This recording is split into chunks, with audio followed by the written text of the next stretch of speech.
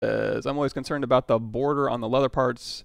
Are those models with extrude or with the curve? Thanks for sharing. I kind of do a little bit of both. On these ones in particular, I did it with the curve brush. So let me demonstrate that a little bit because that might be useful. So if I take, for example, I'm going to alt-tap this one, and let me just duplicate this off. So I'll keep this one around, but I'm going to work on this one, and we'll go ahead and get rid of that because these are all separate. I move them, I put them together. So I have, you see how if I hit Shift D, these are all low res, and then if I go over here, I can move these together. Or if I hit Control D and start sculpting, I can kind of sculpt them together so it looks like the piping is going along with the cloth there. But if we don't have that, so I'll do Control Shift A. So when I'm doing this, I'm hitting Control Shift and tapping that one top polygroup here, and then if I do Control Shift A, that's a visibility grow all. That's in your visibility menu down here. And then what I can do is just do a delete hidden. So geometry, modify topology, delete hidden. And then I'm just left with this mesh here. So this is the mesh that we made. It's just super low res. You could use ZRemesher for this. I think I used Z-Sphere retopology. So once you have this, you can go ahead and either frame this mesh. You can go like brush, curve. You can do curve strap. Let's do curve tube and turn off X symmetry because it'll double up. And then what you can do, a couple different things you can do. One way, if you just want to look at it, you can hold down Control Shift, isolate this top one, and then you can go to, I'm so burpy this morning.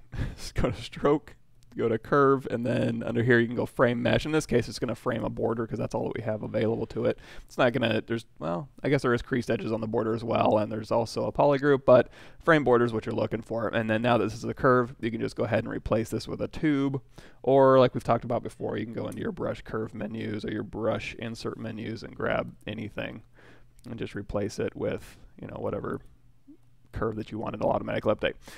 If you need to, you can go ahead and just reframe that mesh. So let's go ahead and just hit that delete curve. Well, let's go ahead and undo back to before the curve went on there. There we go. And now you can reframe this. You can also like drag it along there if you want to. But instead of doing that, you can also do, if we have everything showing and we have that curve deleted, if you're also just dragging out a curve, it's like, okay, I'm dragging out a curve, and you could try and drag it along here. But you can also just start dragging and then hold down Shift, and that'll usually, let me see. Let me unmask here. Curve, drag, shift. It'll sometimes snap to the underlying group here. Let me see if I can get something a little less thin. Might be interfering. Let's grab a sphere here, edit mode, make polymesh 3D, Control Shift, slice curve, and then,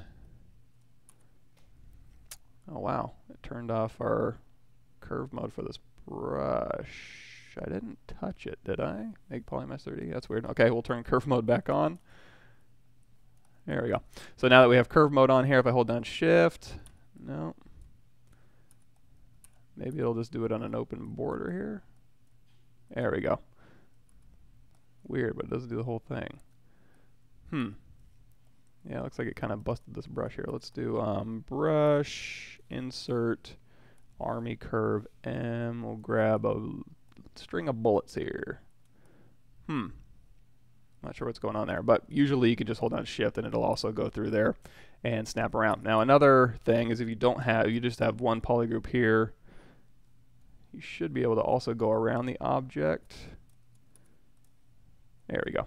And then you can hold down Shift. If you go off the object, it'll go around. If you hold down Shift on a polygroup, it'll go ahead and frame that polygroup, or you can isolate that, just frame it, and then tap to select. Anyway, you can certainly do that to put your piping in, and that's fine. What I ended up doing is just something a little bit simpler. So I went over here to QMesh, polygroup all, and I think probably what I did was duplicate this off temporarily. I'm going to hold down Control Shift. We'll get rid of that top group. So I'm going to hold down Control Shift, isolate that top group. I'm going to go back to Select Rect, Control Shift drag to invert, get rid of this one. Go ahead and delete hidden. And now when I go through here, you're going to see I just have that thin strip here. So now I can go through here. I can do a Q mesh or an extrude polygroup all. I'm going to just pull this out. So I can go back here. You're going to see, let's go ahead and just hide everything Put those two here. So now I've got this pulled out. If you want to kind of go in a little bit, you can go through here and just hold down shift, so it just pulls along that surface normal, and then you can pull this out. If you want to have thickness with a dividing line, you can just pull out, or again, if you just want to move along the surface normal, just hold down shift. Now this is doing polygroup all, so we've got polygroup same on the top and the bottom. If you just want to do the top, go to polygroup island, and it'll just pull this one out. But in this case, usually what I do is just do polygroup all. Make sure it's bending all the way. And then I've got this, and then I can go over here. I got crease polygroup selected. I can hit D, and that's going to give me my dynamic preview. And then on this one, I can also hit D, and that's pretty much what I have. If you want to kind of sharpen these edges up a little bit, you can also go in here to your, what are we doing, crease tolerance here. Drop that down, and that'll kind of start creasing some of these corners in here. Or you might have to go in here manually and just go through here and be like, I want this one creased. Hover with, you know, this is obviously Z Modeler Brush, BZM, crease, edge loop complete, tap, D, and then there you go. And then if you want this mirrored, which I totally forgot to turn X back on, we can just do a quick mirror, mirror and weld. Same thing with this one. And then if you want these to be in the same one, you can shoot them to the top. I'm just holding down Alt tapping, just like subtools, hold down Shift, shoot it to the top. Looks like that mirror kind of busted that. And then we'll go ahead and merge these down together. But for this one, let's undo that. Let's do a quick, sometimes if I get a weird seam down the middle, I'll just do another mirror, mirror and weld.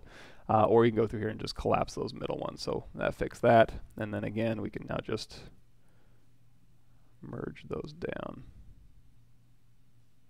Why is that showing up so low?